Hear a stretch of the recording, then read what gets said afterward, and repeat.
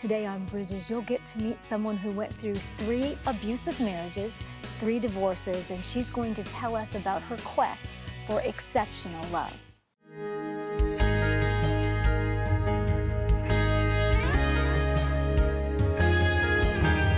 I'm Monica Schmelter, and my guest today is Darla Colinet, and I want to welcome you to Bridges.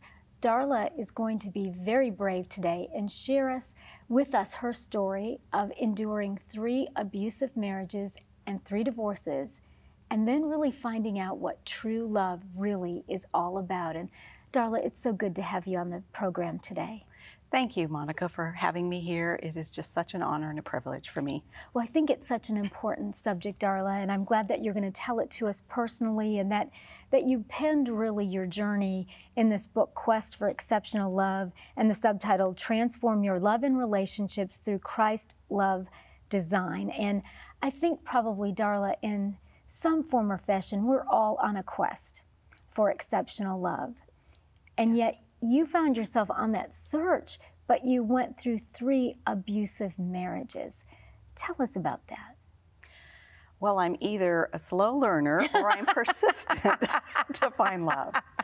And I would like to say the other. You know, for me, it's that persistency. As a young girl, growing up in a somewhat dysfunctional home, my parents were Christians, but they're very broken and didn't find the healing. And it left a lot of holes in my heart. Mm-hmm. It left abandonment. It left me feeling love-starved most of my life, and just determined, how do I fix that? Right, right. And I'm so glad, that you mentioned, that your parents were Christian, and yet there's a lot of brokenness. And I think that's the first thing that most of us, even as believers in Christ, have a lot of brokenness in our lives. Yes. And we somehow think that accepting Christ and praying that prayer that we're just going to become immediately whole and understand what it's all about. Is that how it works? I think that's how we assume it, right? Subconsciously. Right.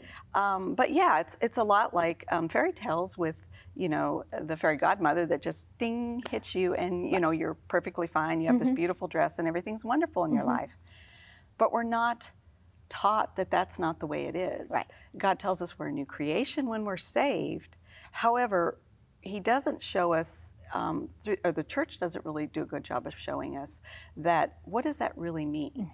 Our salvation is a gift, but now it's up to us to say, okay, how do we grow that? What does that mean to live in Christ? How does that look to love like Christ? Right.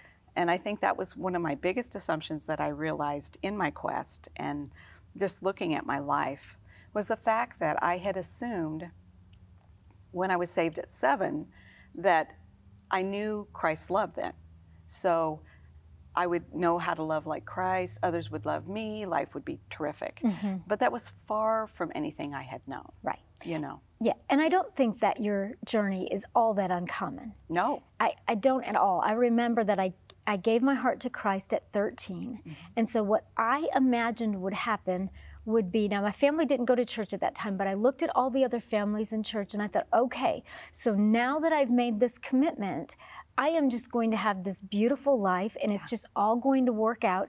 And it has been a beautiful life, but not at all the way that I imagined. I soon came to find that, yes, when you give your heart to Christ, you are instantly saved and made a new creation. But there's growth, there's maturity, there's a lot to be walked out. And at first my struggle was, I must be doing this all wrong. Like, these people all look so happy, and here I am, broken Monica. And it took me years, and I'm still unpacking all of that. Yes. But one of the reasons, Darla, that I wanted to have you on so much, and again, the name of her book is Quest for Exceptional Love. It's about being able to transform your love and relationships through Christ's love design, is to share your personal story, because sometimes people tell these things in expert sort of ways, and then everybody's like, okay, well, that's good for you, but I'm just a real person. And you've really endured a lot in your years. So maybe you could talk a little bit about your personal experience and how that led you to the wholeness that you're experiencing now. my mom had mental illness when I was young, and I was actually raised in Iran for the first almost 6.5 years of my life. Wow. My dad was in the Air Force, so he was absent a lot. But again, that brought a lot of brokenness and a lot of pain and strife. And then we moved to the United States, and although that was glorious and freedom, but then here I was again with all this new, and then my mom was sick and not having our maid to take care of us anymore, you know, who was my mother. And so there was a lot of loss in my life, a lot of things. Even Early on. Early on. And even though at 7, I accepted Christ, and I knew Jesus would always be with me because I heard that voice no matter what. And so I always felt like, okay, no matter what, I at least have Jesus. Right. And so I came to trust Jesus, somebody I couldn't see, more than I could trust people I could see, which is kind of opposite for people. Right. And then just not having anybody to rely on my entire life. I wasn't raised with grandparents, cousins, you know, so my family was very set apart. And so you go through this, and then you go through your teenage years and feeling that love-starved and abandoned.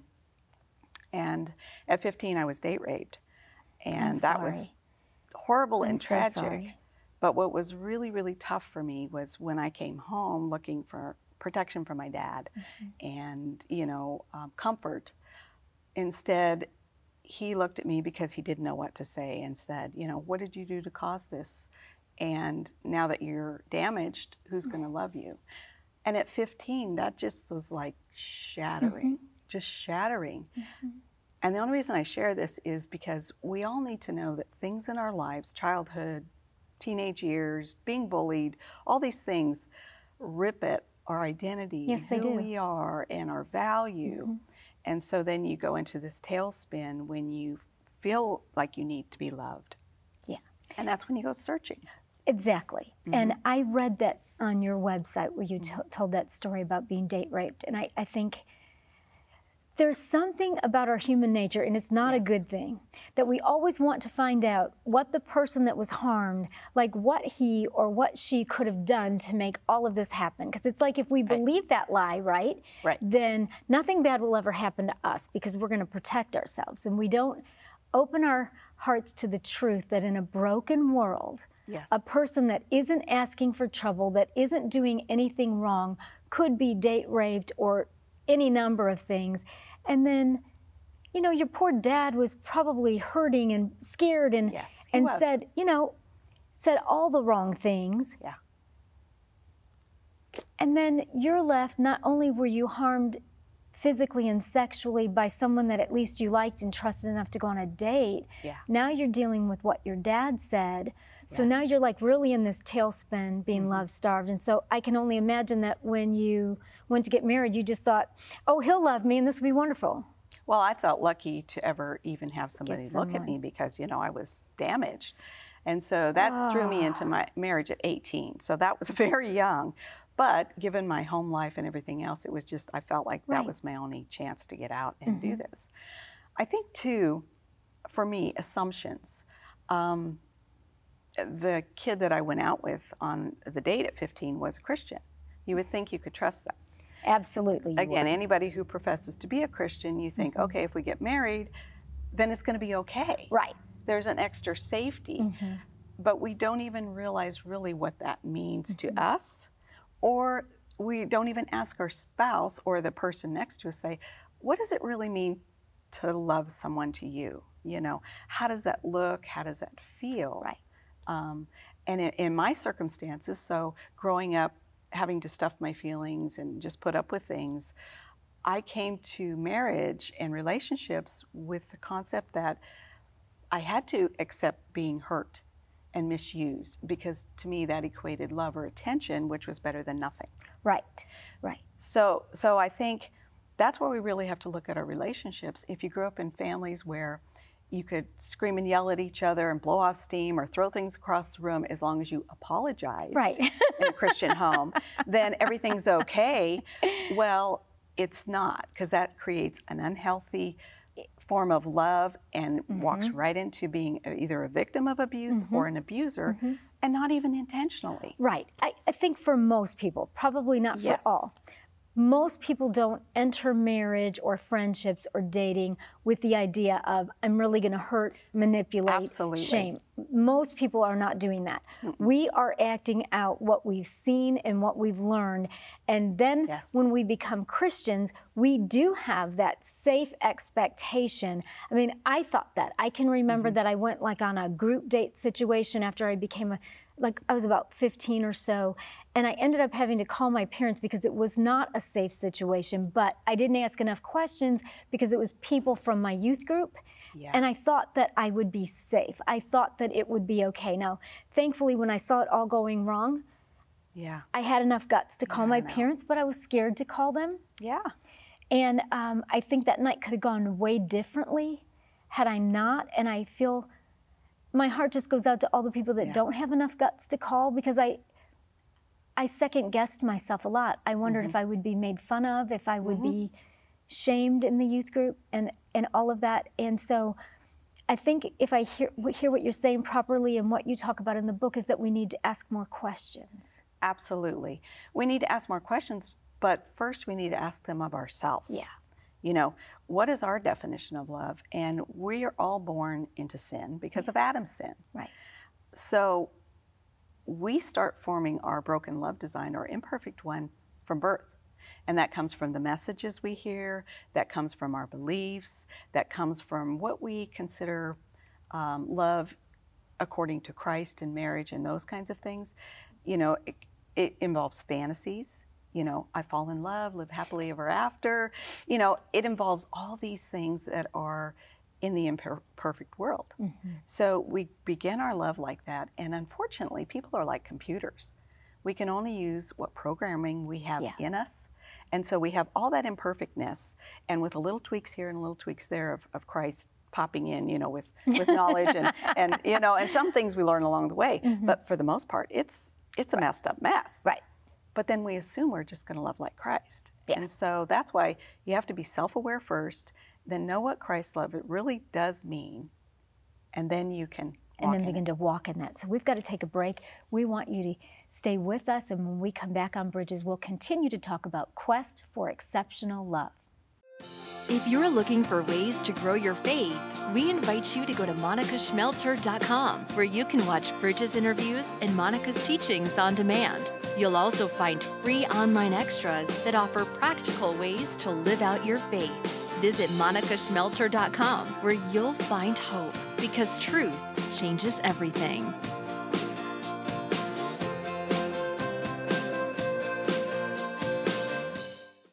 Log on to www.ctntv.org, where you can make a prayer request, view our program guide, see who's on Bridges, or even watch one of Monica's latest teachings. Log on to www.ctntv.org. Join the Bridges community on Facebook. Visit Facebook and search for Bridges with Monica. We would love to connect with you. If you're just joining us today on Bridges, we are talking about the quest for exceptional love. And there's some really good news here. We're talking about how you can transform your love and relationships through Christ's love's design. We don't have to live in abusive and unhealthy relationships. And my guest today, Darla Colinet, has a lot of experience with abusive relationships, and more importantly, has really found Christ's love design, and really is helping all of us be able to live out healthier and better relationships. So, Darla, we talked about, you know, in the first segment, you went through 3 abusive marriages as a Christian, 3 divorces, and then you began to see that really you've got a lot of missing pieces. Your spirit was born again, but you didn't have everything that you needed. And I think probably so many people that are watching are in the same situation. It's an unhealthy relationship, it's abusive, but the person just feels like if they could just work harder, if they could do more, if they could pray harder. But I think what you're saying is maybe that's not it. No, that's not it.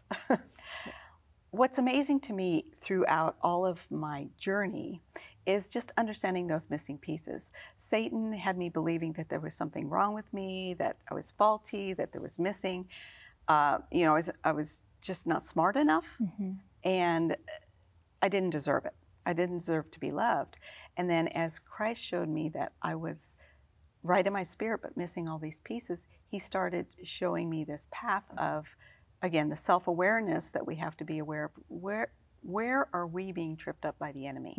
What is the enemy using? He used my feeling love-starved to pull me into relationships that were not healthy. And the fact that I didn't know what healthy relationships look like, what unhealthy relationships look like. I was never taught types of abuse, signs of abuse. I was never taught how we can assume things as a Christian, and then we're caught in traps that we just don't even see. And then we get into misused scripture out of context, and especially during my first marriage in the 80s, I went to several pastors and told them what was going on, which was very, very abusive. Were you honest with it? Like you said? Very honest. Okay. The physical abuse, everything that was going on. And they looked at me and said, you are married to, you're married now, you have to submit to your husband, doesn't matter what happens. And in my soul, everything screamed and said, that's not God's love. That's just not God's love. What's interesting with each marriage is I ended up trading, I call it trading up. And we do this in our life, in about everything we do. It's like, that didn't work so good, but this looks better, looks better, So it was in a less abusive relationship in the sense. So I was, we learned slowly, but the problem is with those missing pieces, the cost of what we learn and go through is tragic and terrible. Because you're here today telling your story of having found Christ and his love design being transformed. There are probably people that are watching who right now also feel like damaged goods, faulty, like they can't do anything right. They might have gone to a pastor or a trusted friend and said, I'm being physically abused. I know that I heard a sermon once that I just couldn't even believe it was said from the pulpit. But what the pastor said was, well, if your husband cheats, you forgive him. You forgive and you forget it. And if he does it again, you forgive and forget it again. And I'm thinking, but that's not anywhere in Scripture. No. That's just what we're saying. And, there are people who will sit in the pews or the chairs and hear that. And then now not only are they being abused, but there's this spiritual abuse now too. So now not only is it so bad what's going on at home, they also feel like this is what God expects, so I've just got to keep doing it. Yes. And I mean, I see that over and over with thousands of women I've talked to. I also believe there are a lot of struggling Christian marriages that don't even realize they're being abusive. Verbal abuse is just abundant everywhere. I mean, if you're saying anything disrespecting, dishonoring to your spouse, you're being verbally abusive. Now, that's not to say you're going to hell and all your marriage is over and, don't be dramatic about it. But it's a wake-up call to really look at what's going on. Christ's exceptional love design is a very simple thing in his love because it's founded on the first and second commandments and the fruits of the Holy Spirit. So those three things are what makes this up, but it's our self-awareness of what's going on with what we've learned that has been bad in the past or unhealthy, and then to relearn those things through Christ's love, and that's what changes everything. So if you can, help us, just give us a highlight when you talk about Christ love design. What do you mean when you use that term? When I use that term, Christ's love, this is kind of what it looks like to me. So when we each are married, we come together, we're individuals, and we each have our broken love designs. And so what happens is we get married, and we actually get into this tug of wills as to which design to use. So, well, yelling as long as I apologize is okay. Well, no, it's not.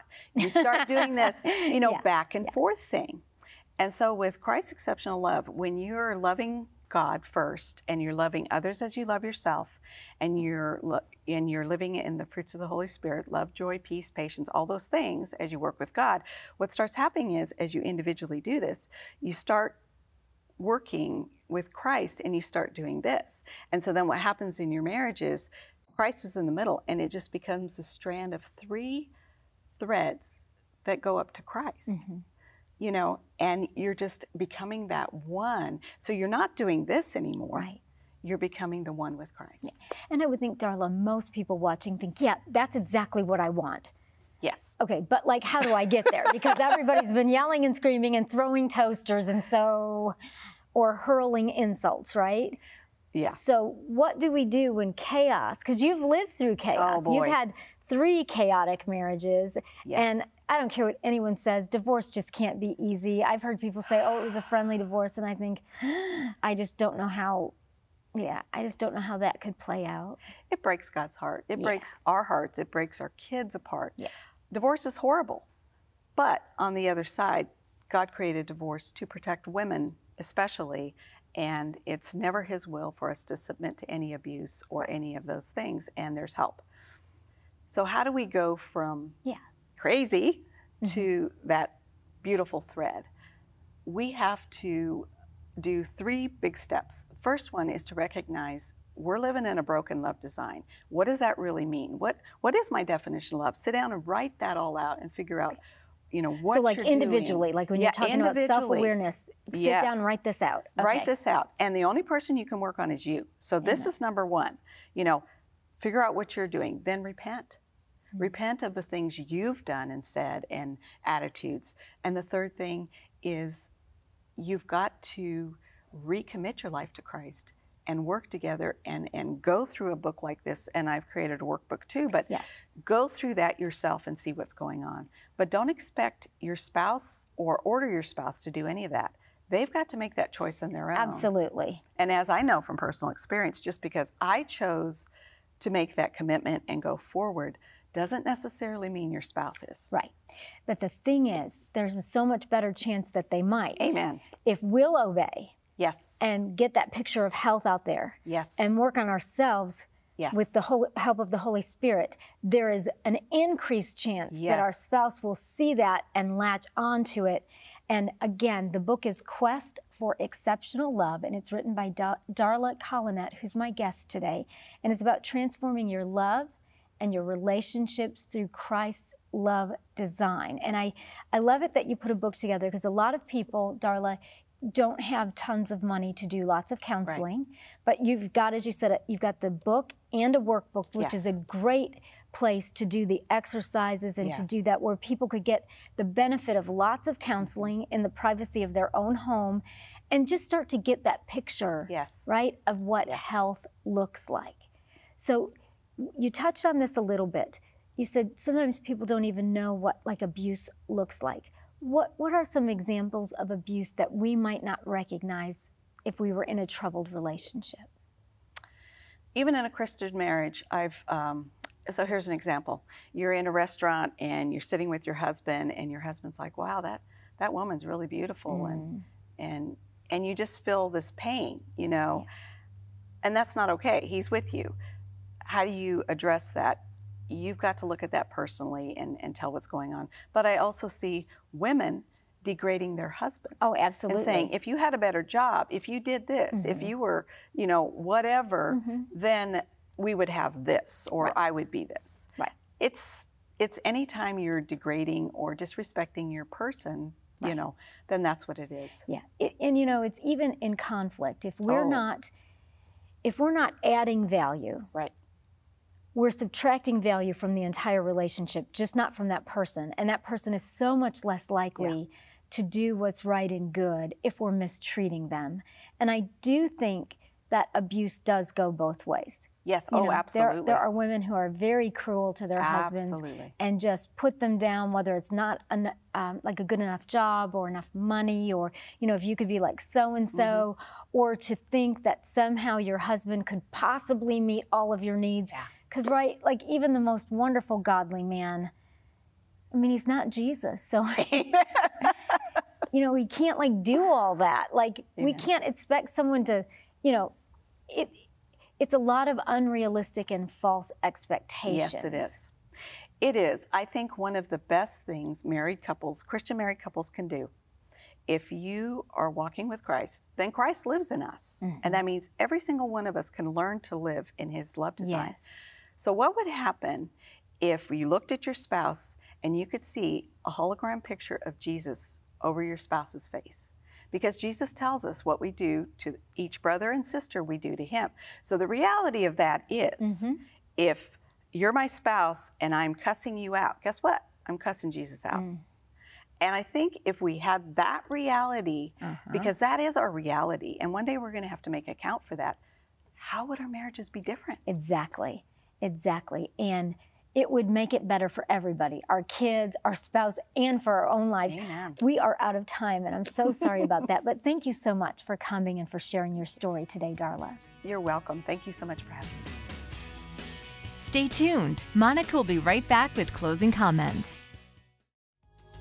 For more information on today's guest, visit the website on your screen.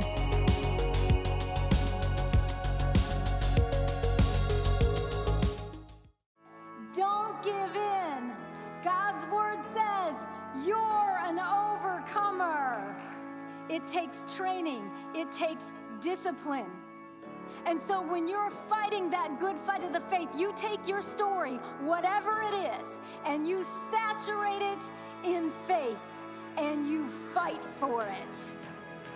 Visit monicaschmelter.com to schedule Monica to speak at your next event. Don't miss another episode of Bridges. Subscribe to our YouTube channel today, where you can find all of Monica's latest teachings and interviews. It's easy to do. Just visit youtube.com, search Monica Schmelter, and click subscribe. Once you are subscribed, click the bell icon to get notified when a new episode is available to view. Thanks for watching Bridges. We talked today on Bridges about the quest for exceptional love. And all of us are probably on that quest in some form or fashion. And what's most important for all of us is that we allow Christ's love to fill our hearts, because all of us live in a broken world and we all have broken places inside of our lives. And since God tells us to love Him first and to love our neighbor as ourselves, He makes it clear that love is the way that we show that we're His disciples and that we belong to Him. And so what we do out of obedience to Him is to allow Him to fill those broken places. And what I hope that you understand after Darla's interview and the conversation today is that abuse is never okay. Whether that's physical abuse or emotional abuse, abuse is not okay with God. And if you're in a situation where you have those red flags or those cautionaries, I encourage you first to pray about it, then to find a safe person to talk to, maybe a Christian counselor, your pastor, trusted friend, and be honest about the situation and come up with a plan to keep yourself and your children, if you have them, safe. That is God's will for everyone. It is never God's will that any of us endure abuse time and time again. God loves us and He wants all of us whole. He wants us to be free to enjoy the life that He's given us. So I encourage you, if you're in that kind of a dark place, to find and to seek the help that you need so that you can live the life that God has planned for you and for your children. We are all out of time, so we've got to go right now, but I say goodbye and God bless you.